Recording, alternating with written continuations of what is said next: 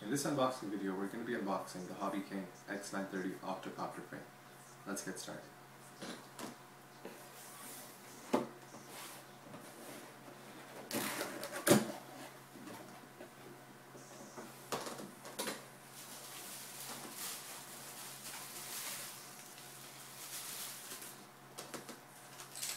First in the box, we have the case set for the Multi-Week Pro and GPS hard case and GPS holder, because we'll be using the Multi-Week Pro GPS set as the flight control system for the Octocopter.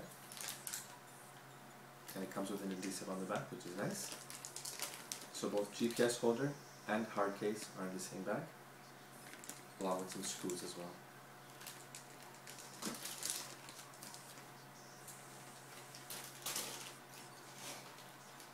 Next, we have 10-inch props, clockwise and counterclockwise.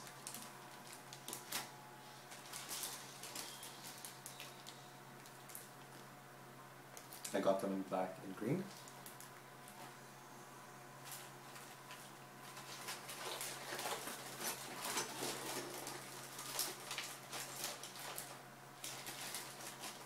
Next, they've included the hardware in a Ziploc bag, but it seems to have popped out or torn out from the top portion. But anyhow, hopefully everything is in the bag. But this is our hardware for the X930.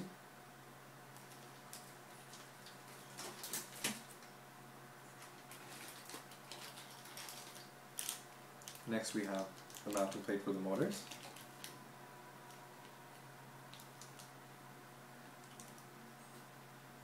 Since it's an Octocopter, there's quite a few of them.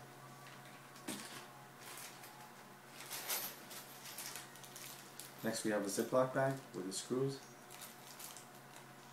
Hopefully all the screws are there. The reason I say that is because with the X930 frame that we were working on, some of the screws were missing, and I actually had to go in and order them and wait for them to arrive so I could complete the build. Some nylon spacers.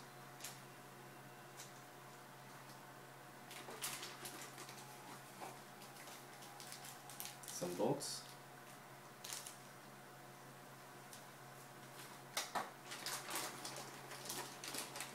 And finally, the arms. So this is the overall arm length of each motor arm. Two of them are red to indicate forward direction. They're pre-drilled.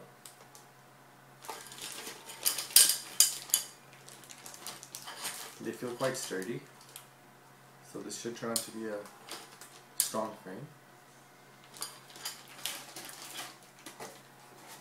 In the box we also have a piece of paper.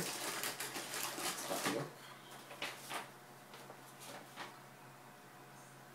So essentially they've given a very simple diagram of how you can put this frame together,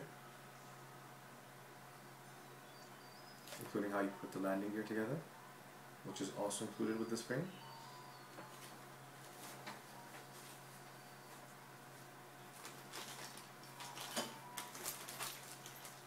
Let's put everything back in the box.